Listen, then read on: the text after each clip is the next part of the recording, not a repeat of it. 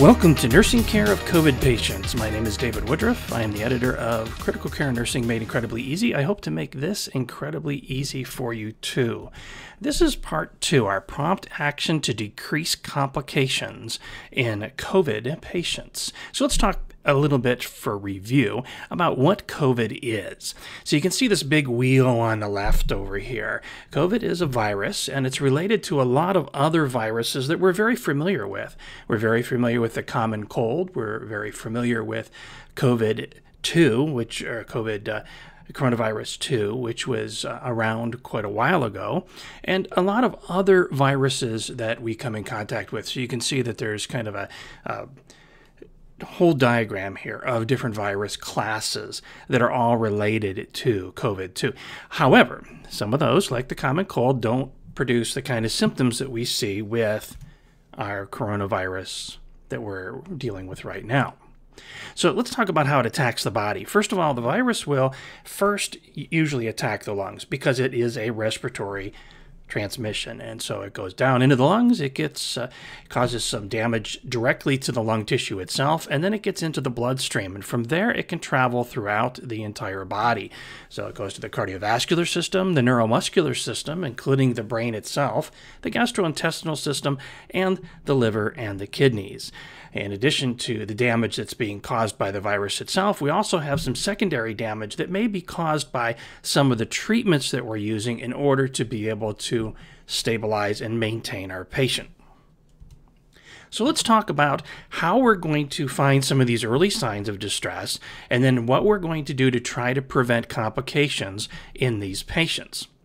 One of the earliest signs we're going to see that a patient is having difficulty with managing their respirations and managing their air and CO2 removal and the oxygen input into the body is going to be through using a FiO2 or a PO2-FiO2 ratio. It's also called a PF ratio. This PF ratio tells us how well the oxygen, the PO2, is getting into the bloodstream. So when we're giving our patient oxygen, that's the FiO2 part. So when we're looking at this diagram over on the right, and you see here's the alveolus, and you see the blood flow around the alveolus, the oxygen that is in that alveolus that's coming from outside is the FiO2. So that's our fraction of inspired oxygen. We measure that out at the nose or mouth or wherever device it is that we're using to give oxygen to the patient, because we really can't stick something all the way down there into the alveolus to be able to check and see how much oxygen is down there. So you may say that a patient is on a 100% FiO2. By the time that oxygen gets all the way down to the alveolus, it's probably a little less than 100% because we're mixing with air that's already in the lung. But we're going to assume that what we're giving at the airway is going to be the FiO2, or is going to be the amount of oxygen that's down there in the alveolus. Now, the second piece that we're going to take here is the PO2. The PO2 is the partial pressure of oxygen that's in the arterial blood. So we're going to get a blood gas, and we're going to look at the PO2. The PO2 is how much oxygen has actually crossed that alveolar membrane and gotten into the arterial circulation. So now what we're assessing is that alveolar capillary membrane, because we're looking at how much oxygen is in the alveolus and how much oxygen is in the artery. So that tells us how much of it got across that alveolar capillary membrane and is circulating the bloodstream. So we're going to take this equation, this example here, and we have a PO2 of 80 and we have an FiO2 of 40%. So let's say the patient is on a 40% Veni mask. And we measure with our blood gas that the patient has a PO2 of 80. Now we put it into the equation, the PO2 comes first, so 80, and we're going to divide that by the FiO2. The FiO2 is in a percentage. We need to put that into a decimal so we can do our division. And so the decimal for 40% is 0.4 or 0.40. So we divide that out. So 80 divided by 0.4 equals 200. Keep in mind whenever you're doing this equation that the number you come up with should be larger than the numbers you started with. So if you start with a PO2 of 80, we ended up with a PO2-FiO2 ratio of 200. See how the number's bigger because we're dividing by a decimal. Normal is greater than 300. So you can see that in this equation here, even though these numbers may have looked okay, we get our blood gas back, the PO2 of 80, that falls on the very low end of the normal range, but it's in the normal range. So it may not be alarming to you. You put a pulse ox on the patient's finger with a PO2 of 80, he could have a very normal pulse ox as well. So we're not seeing any overt symptoms here other than the fact that we have a low PO2 FiO2 ratio, which is telling us we're having a hard time getting that oxygen from the alveolus down into the pulmonary capillaries. Other associated symptoms that often come with this decrease in PO2 FiO2 ratio are subjective dyspnea. The patient's telling you, I feel like I can't catch my breath. Now, oftentimes this is not associated with an extremely fast respiratory rate or other symptoms that you see outwardly, but the patient feels like they can't catch their breath. And there could be a slight increase in respiratory rate. Now, I say slight, that doesn't mean it has to be 40. It could be that the patient's respiratory rate went from 20 up to 24, 26. We can also take a look at the chest x-ray, and what you see over here on the right is a patient who has COVID infection. And we have this whiteout on the chest x-ray. So those lung areas there should be really nice and dark because they're filled with air, so they should be nice and dark. And now what we're seeing is a lot of white on that chest x-ray. This is a diffuse pulmonary edema. This is very common in patients who have ARDS and in our patients who have COVID-19. We'll also start to see some fibrosis. The fibrosis is going to form a little bit later in the disease process, but these are the things we're looking for when we're looking to diagnose COVID in a patient's chest x-ray. Other associated symptoms, well, if we've got all of this diffuse pulmonary edema, we're going to hear rowels, or what is also called fine crackles, throughout the lungs. Now, that's different than what you hear in a patient who has cardiogenic pulmonary edema, where they form in the bases and they work their way up. We'll also see some sputum production. Okay, so there we have this inflammation that's occurring, and the inflammation is around the lungs, so it's in the interstitial spaces, but it's also in the airways itself, so that's going to cause sputum production. We'll see fever, and we'll see an increase in respiratory rate. Our prompt action then will be deep breathing, deep coughing, so have that patient take some really nice deep breaths and deep coughing to try and move some of those secretions along, huff breathing, chest percussion, turning and positioning. We want to let gravity help here. And in fact, in many of our patients who have COVID, we will put them into the prone position to help with drainage. Elevating the head of the bed, oxygen for saturation less than 92. We may use high flow nasal cannula, especially in patients who are exhibiting signs of respiratory failure. If the patient needs to be intubated and ventilated, we're going to use a low tidal volume strategy.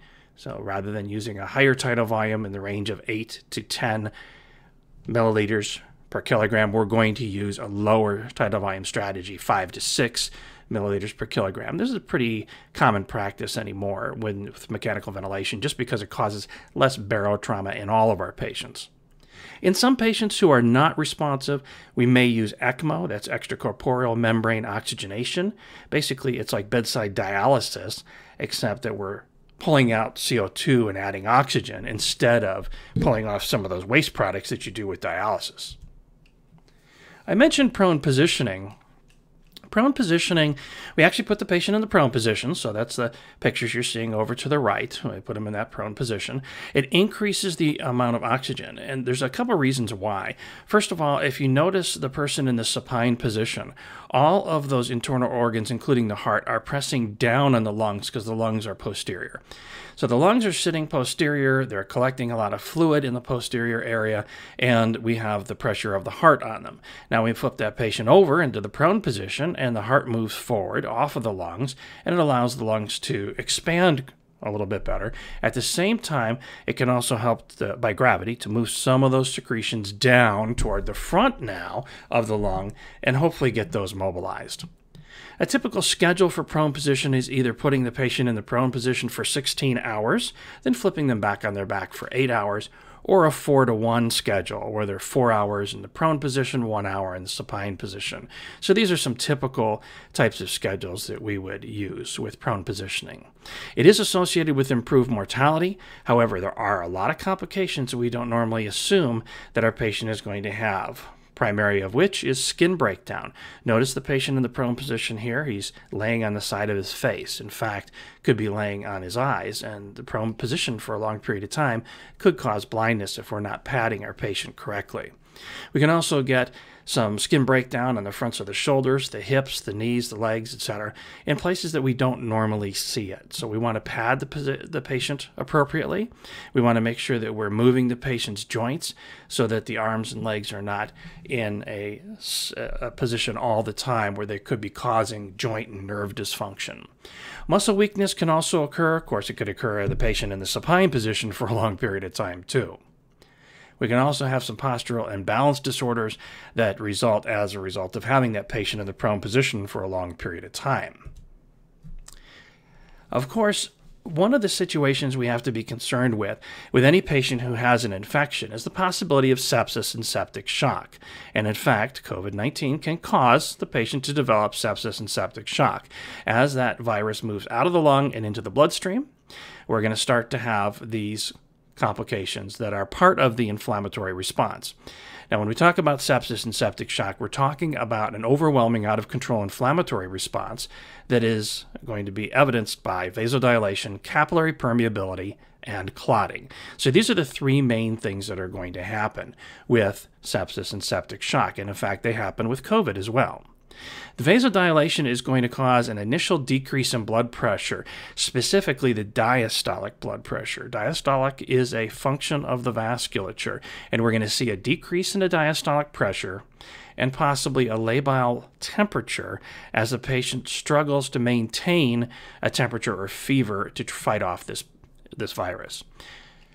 Next, we'll see some capillary permeability. This is where the edema comes from. So I mentioned that there's pulmonary edema. We saw the chest x-ray with all that scattered pulmonary edema. It's the result of having capillary permeability as part of this inflammatory response. Lastly, there's clotting, and you may have heard of patients who have COVID developing either venous thromboemboli, DIC, pulmonary emboli, etc., as a result of this clotting process that occurs as part of the component of inflammation. So our prompt action will be to monitor dynamic parameters in our patient, such as skin temperature, capillary refill, lactate level. These are going to tell us more about what's going on with the patient's perfusion. Use a conservative fluid management strategy, and they're recommending lactated ringers as a fluid instead of using normal saline in these patients who have COVID sepsis. We're trying to avoid albumin, dextran, hespan. All of these listed here have been associated with poorer outcomes in our patient who has COVID sepsis. Norepinephrine for shock and titrate to a mean arterial pressure of around 60 so that hopefully we are perfusing all those vital organs. Well, thank you for joining me for Nursing Care of COVID Patients, Part 2, Prompt Action to Decrease Complications. I'd like to invite you to check out the CCRN Certification Coach. If you're interested in becoming a Certified Critical Care Nurse, CCRN, from the American Association of Critical Care Nurses, make sure you check out our program. It is guaranteed that you will pass the exam with test-taking tips, study strategies, and an online program that is bound to help you to understand all the concepts and to be able to pass the exam. Check us out online at thenursingprof.com. Thanks again for joining me. Until next time, bye now.